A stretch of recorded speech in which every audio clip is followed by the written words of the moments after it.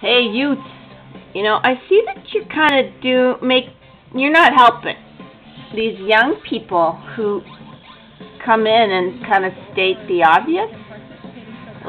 This You Are Here show. Sorry, I don't mean to be nitpicky, but they're attention hosts and they are stating the obvious, but they're not helping. They're just doing the same thing. They're just doing with the crazy eyes. Don't give me the crazy eyes.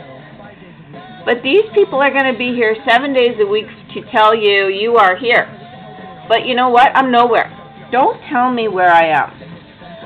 You know what? It's systemic, okay? You're not going to use the same old Kim Kardashian and Paris Hilton way of talking, or your big mouth Joe Rogan loudness, and come in and play the other role of saying that, oh, we hate government so much. Well, you're not helping. We're still just sitting here watching you pretend that you got a solution. Get lost. Get lost.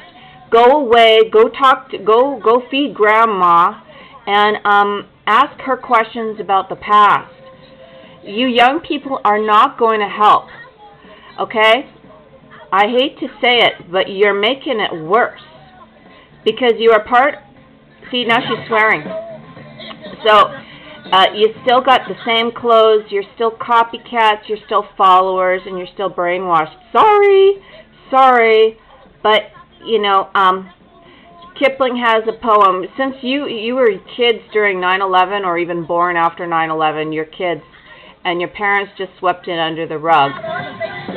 What happened was, as Kipling's thing said, once there was the people, terror gave it birth. Terror gave birth to you.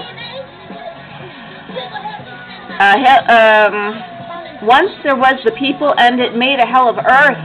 Earth arose and crushed it. Listen, only East Lane. Once there was a people, it will never be again. So if you're a young person with terror, get out of my face. I don't want to see you. Start being original for once, and then maybe you got something to say, but I don't want to hear your podcast. Bye.